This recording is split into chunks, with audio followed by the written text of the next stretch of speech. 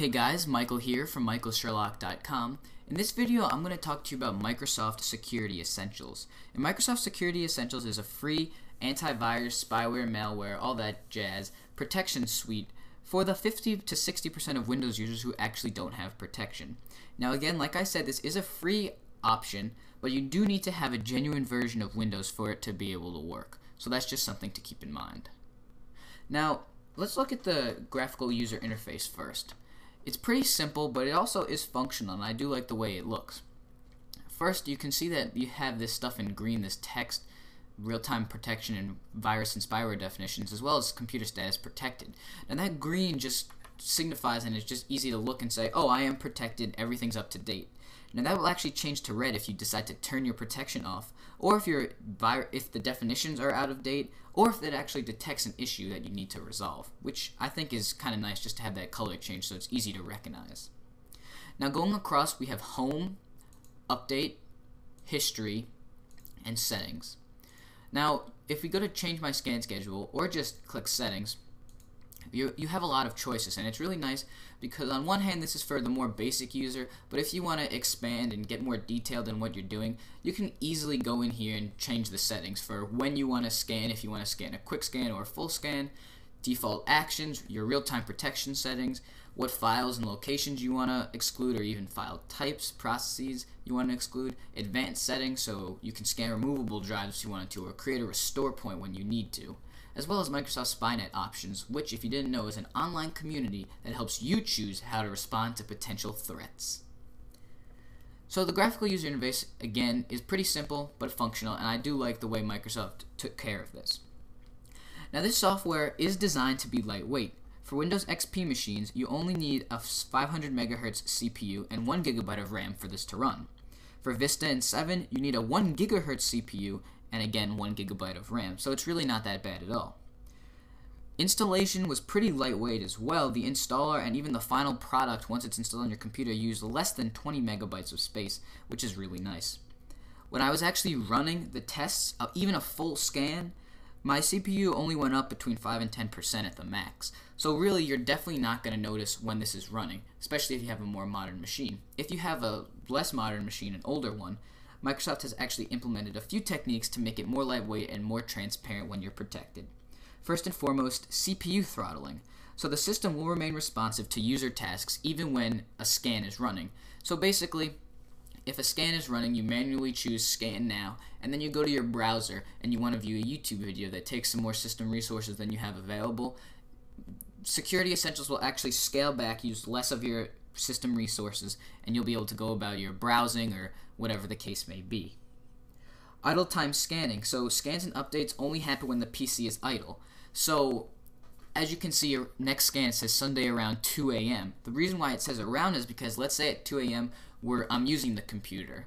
Well, then the scan wouldn't happen just then because it wants to, again, be low priority and won't start a scan.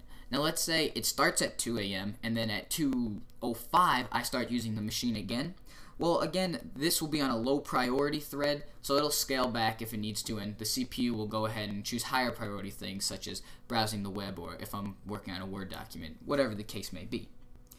Finally, smart caching and active memory swapping. So virus signatures are not in use, are not loaded into memory. So unlike other applications, if the virus definitions, you don't need them, they won't be preloaded into memory, so you're not going to have, a lot of memory devoted to this one application when it only needs less than that to actually run. And also another way they made this more of a seamless application is you'll only be alerted when action needs to be taken. So when it finds something, if it finds something that you need to worry about, it'll just go ahead and pop something up. Other than that, there won't be any pop-ups, you won't be harassed, and it just makes it really easy and nice to know that you're not going to have to deal with constant, pop-ups from this application.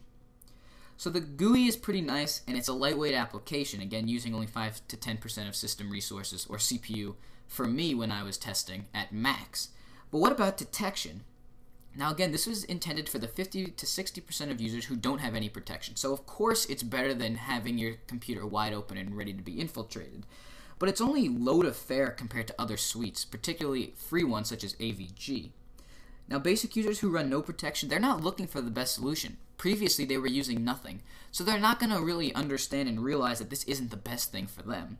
So that's why I think Microsoft really needs to do a better job with their detection algorithms, and in future updates they need to improve their detection. Now there are updates all the time, and this is only one of the early releases of Microsoft Security Essentials, but just keep in mind that at this point it's not going to be the strongest thing in terms of protecting your machine.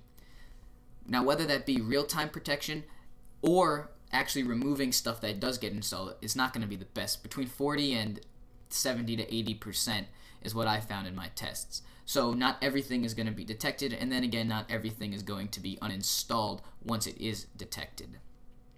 One thing I do like is Dynamic Signature Services, or DSS. Basically, when it detects a suspicious file and it doesn't have a virus signature downloaded for that file, it'll actually send the information to Microsoft's server. And once Microsoft has that information on their server, they'll check it against their server database to see if there is a new signature for it. So if there's not, then obviously there's nothing they can do. But if there is, it'll automatically send the information back down to your computer with directions on how to clean the issue.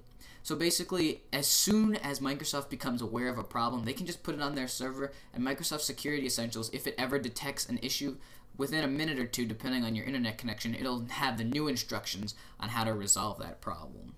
So I do like DSS, but again, I think they need to improve their detection algorithms in the future. So overall, I'm going to go back to AVG for protecting my primary Windows machine.